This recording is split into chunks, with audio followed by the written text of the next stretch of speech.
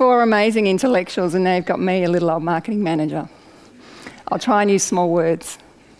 I work in spatial data, which basically means I work with GIS technicians, data analysts, all sorts of really intelligent people who use a very different side of the brain to what I do.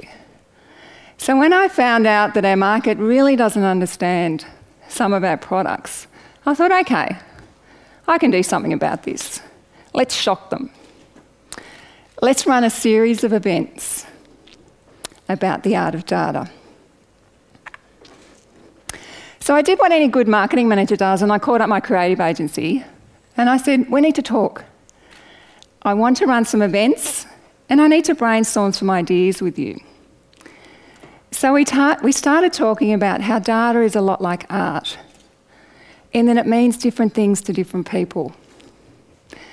I thought, okay, there's something in this. About 1,000 years ago, I was a tour guide, and I worked in Europe, and so I've seen my fair share of galleries and artworks. And whilst I know nothing about art, I do know that art is engaging. I do know that art stimulates responses, behaviours, emotions, thoughts, and conversations. And these were all things I needed to influence. Now, of course, art comes in many shapes and forms. Art can be exciting and interesting. Art can be fun and surprising. It can be thought-provoking. Art can be moving. And art can be curious, like egg here. But what about spatial data? What do you think about spatial data? Have you even heard of spatial data? Are your eyes glazing over at the thought of spatial data? Are you sitting there thinking, oh my God, she's actually going to talk about spatial data? Well, I am. Because I love spatial data. I love maps and grid lines and geocodes and address points. I love polygons, I love polylines. I love mil-spec gyroscopes and accelerometers and roughometers. But enough technical talk. I honestly believe location is the new black. It underpins everything we do and helps us navigate the complexities of this world. Spatial data enables innovative thinking, smarter decision-making, and richer, more personal experiences, creating context to content, making it more relevant, saving us time, money, and effort. Now, at Sensis, we've got lots of spatial data. But without human interaction, data is useless. Without a way for people to engage with it, it's meaningless. And that was my challenge. My challenge was how to get people as excited about spatial data as I am. My challenge was how to change perceptions of spatial data. My challenge was how to tell lots of different spatial data stories to an audience just like you, who didn't think they needed to hear it. So I turned to art, and I commissioned a series of artworks, data works if you like, along a spatial data theme. Some of the artworks I enhanced with augmented reality that I'll show you in a minute, so that people would go behind the data and interact with the art. That should be the other way around.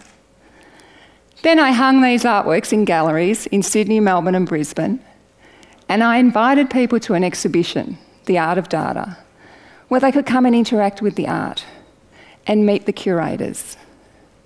And guess what happened?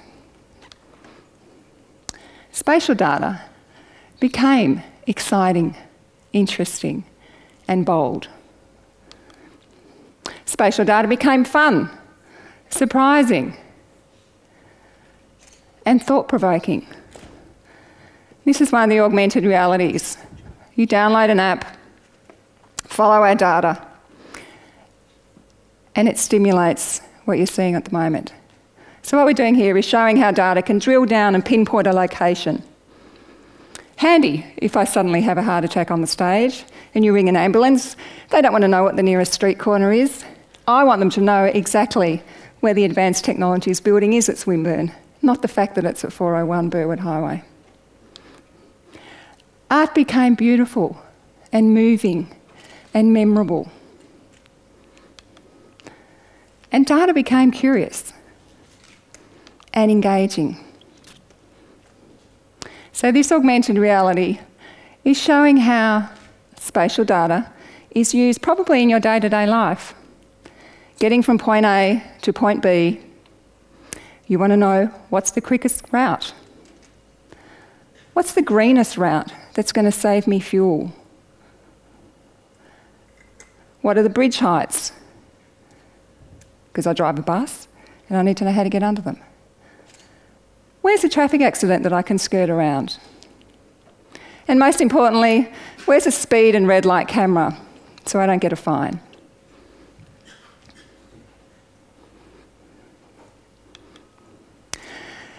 So I hope by now you're starting to see that spatial data is more than just maps and grid lines.